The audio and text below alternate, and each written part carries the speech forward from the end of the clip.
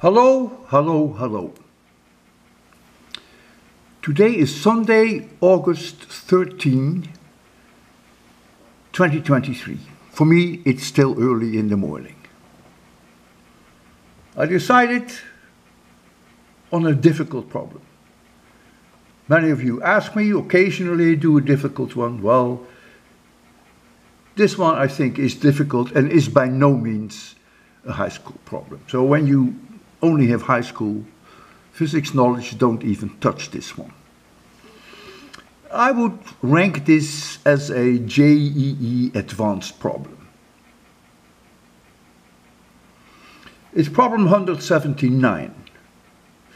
I know I haven't sent you the solutions yet to problem 178. I have not forgotten. I will do that. But now, problem 179. Discharging a capacitor. A capacitor of capacitance C in an LRC circuit, see the figure, is initially charged and the switch is open. The charge on the plates of the capacitor is Q0. At time t0, the switch is closed and the capacitor is discharged. First question. Write down the differential equation of the charge Q as a function of time during the discharge. Second question. What should the value of R be to obtain critical damping? Third question.